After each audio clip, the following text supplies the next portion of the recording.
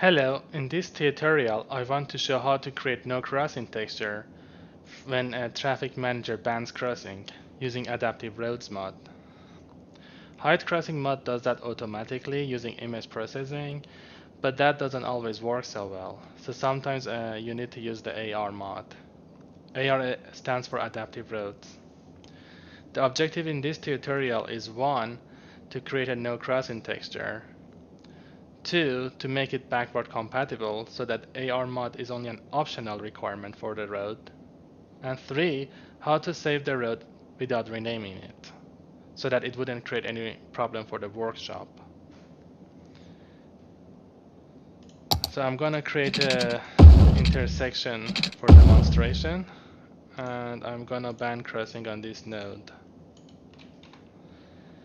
Now I'm gonna create a texture for it. So I'm gonna add a node and I'm gonna load a texture that I had created before. So on this node, I need to forbid the crossing flag.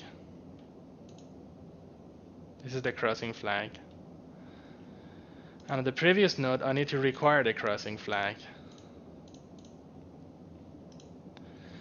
So that's that. So now when a traffic manager bans pedestrian crossing, the texture hides. For the second objective, how to make it backward compatible so that AR mod is only an optional requirement. So if the player is using the road but doesn't have the AR mod, the no crossing texture cannot be used. But if the player also uses the AR mod, then he also can use the no crossing texture. So I need to forbid the no crossing texture in the vanilla mode. So I need to forbid the vanilla flag in here. So that's that. This road is now backward compatible, and AR mod is only an optional requirement for this road. Now for the third objective, how to save the road without renaming it.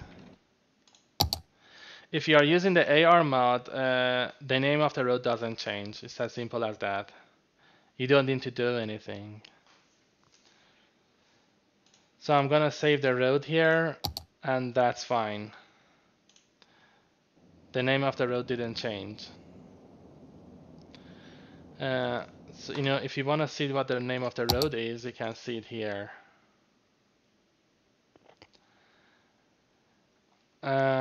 This would also work if your road has 0 or 1 at the end of it. So adaptive roads works better than the no binary mod.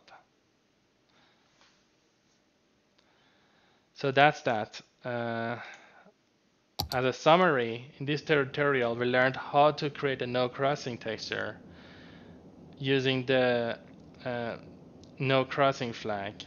Sorry, using the zebra crossing flag. We also learned how to make the road backward compatible by using the vanilla flag. And also we learned how to save the road without changing its name so that it wouldn't create any problem for the workshop. Thank you for watching. If you want me to create more tutorials like this, please let me know on what subject should I create a tutorial. Have a nice day.